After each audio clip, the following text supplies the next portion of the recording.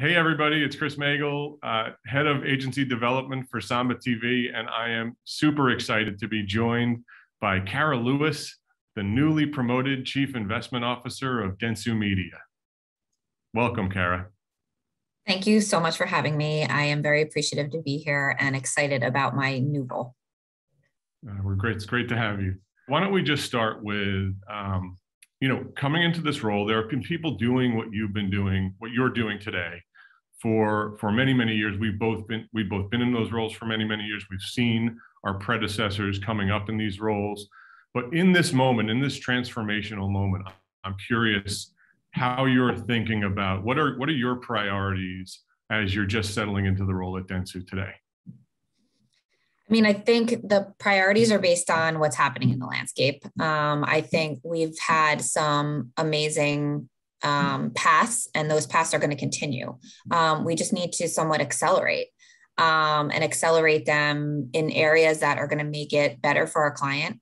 And what we always talk about is better for the consumer at the center, right? The consumer is at everything we do, from data to creative to investment to where we place our buys to even privacy. So, I'm just going to continue and maybe put my swirl on it a little bit, but continue on the path of making sure that we are looking 5 years from now and 10 years from now, that we have an agency and clients that are adaptable to change, because change is here and change is going to continue to happen as more tech comes, as we want to advance measurement, like you spoke about, as we need to advance measurement, as we need to change the way in which we're guaranteeing. So a lot is going to continue. And I would say that we will just accelerate in terms of getting there, and what our priorities are around, the digital world that is ingrained into everybody's day-to-day at this point. I don't think any group can say they don't know how to invest in digital. It's just not something that can be done. Yeah, and you say digital, and I think what's happening really quickly is addressable, right? Yep. So digital used to be a very cookie-driven medium, and today I think what we're looking at in video, what we're looking at in social, what we're looking at in many digital and formerly analog media channels is a huge increase in the availability of addressable delivery. I'm curious, just thinking about that area specifically, things that might change in the way that you approach your go-to-market versus what has been done in the past? Well, we all have to think from that digital first position. And while we might slowly in certain channels be transacting that way, we have to think about where the end goal is and how we get there. So, there might be one media type that's 5% of their investment right now, but the rest of it is traditional based. Eventually it's going to get there. So for us, it's consistently thinking about that. We're training every employee to operate in a programmatic way, meaning that there's cross-training happening. We have to have hybrid individuals that know how to do direct buys and programmatic buys. And I think we've had our employees who are embracing that. They see the change, they're embracing the industry, and they want to be at the forefront with us. This is really interesting to me. So can you dig a little deeper, just give us a little thumbnail on how are you taking a video investment group that was largely direct to publisher historically and getting all of those individuals, or the ones that want to embrace it, trained up on how to operate programmatically, how to trade using technology platforms and the data that feeds into those technology platforms? We're leaning on our partners to help. We're leaning on them for sure. We've invested in terms of making sure that we have somebody that's very prominent in the programmatic marketplace to come in and train our employees. And it's not one of those things it's a flip of the switch and then we're operating that way, right? It's on, and we are at Dentsu very client centric. So it is based on a client model. It has already been implemented in some cases. I think it got our employees enthused and I think poised for the future. And it will be little by little chopping away in how we operate. But again, it's very client centric. So It all will depend on what the client's needs and objectives and strategies are. What you're saying is music to my ears, because I've always been a huge proponent of modernizing the careers of those that exist in our industry, rather than ushering in an entirely new, different set of talent, taking the individuals who have incredible skill sets, incredible experience and knowledge, and adding dimension to the experience of those individuals. So what's so interesting about the world of addressable is that when you and I were coming up, addressable was about precision, because you can target one-to-one. But addressable as a strategy is becoming a far greater opportunity. In addressable strategies, what do you think are the impacting factors? There's audience data, there's New World TV data, whether that be set-top box, ACR. How have you been incorporating things like that into your addressable approach?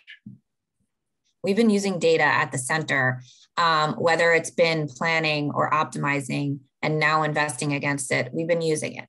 Then we layered on M1. So I think, data is at our center. I think we've also been partnering with companies that do have ACR data. We've been talking to all the measurement companies about what sort of data that they use. What are they marrying it up with?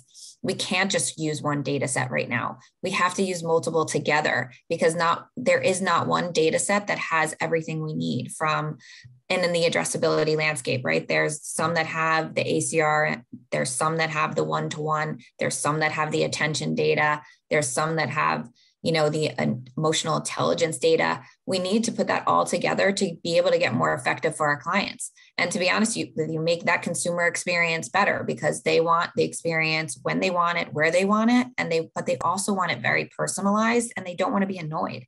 And so we need all of that built together to be able to do that. I think the biggest thing is the tech, right? We need to have the pipes built to be able to do cross-platform, to be able to look at things cross-channel. And that's, I think, the world that we need to see and happening, and hope to have that built soon. In a world like that, do you think in just thinking about how you manage audiences, how you manage delivery, how you transact, do you think that the TRP becomes a thing of the past, maybe gets broken into its more important components, reach and frequency? What are your thoughts on that?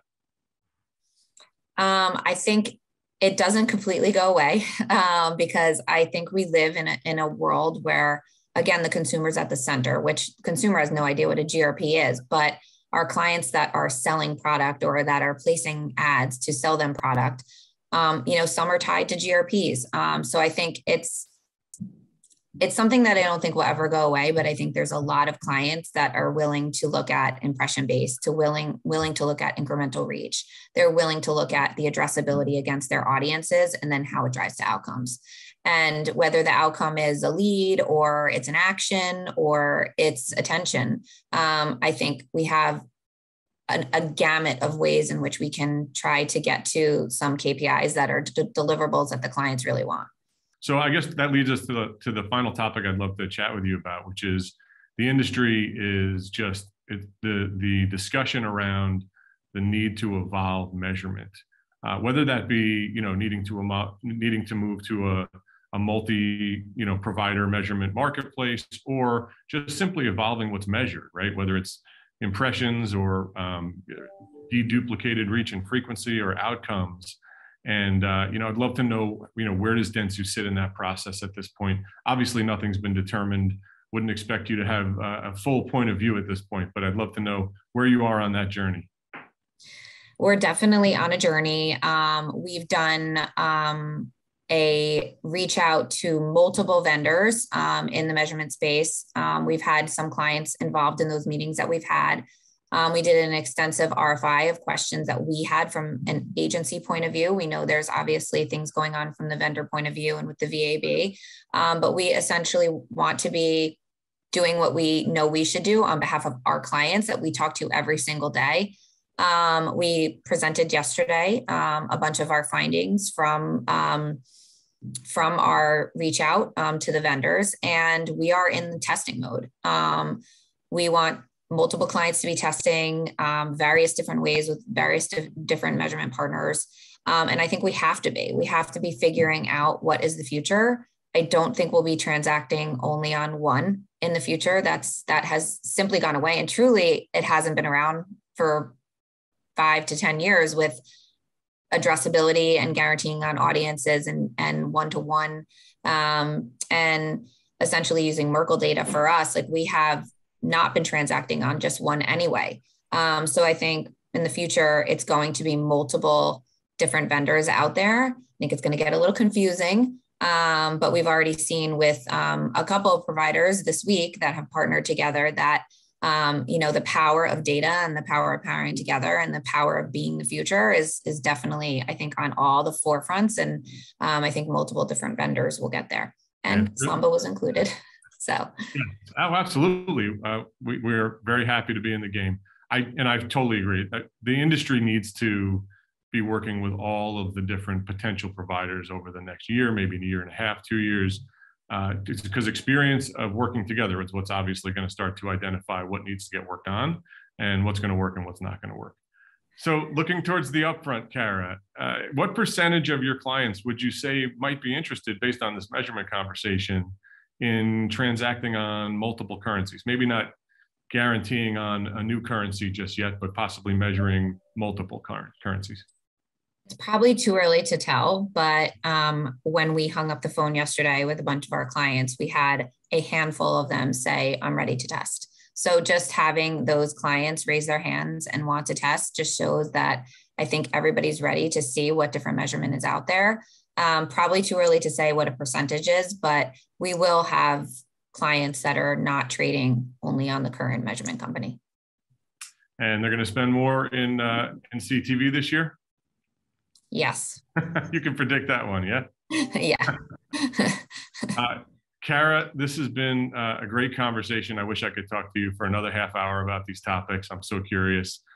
Thank you for joining me. This has been great. Thank you so much for having me. Always love to be on the Beat videos. And thanks, Kris, for hosting. So thanks, Sandy, for the opportunity. Thank everybody for joining if you're watching right now. Have a good day.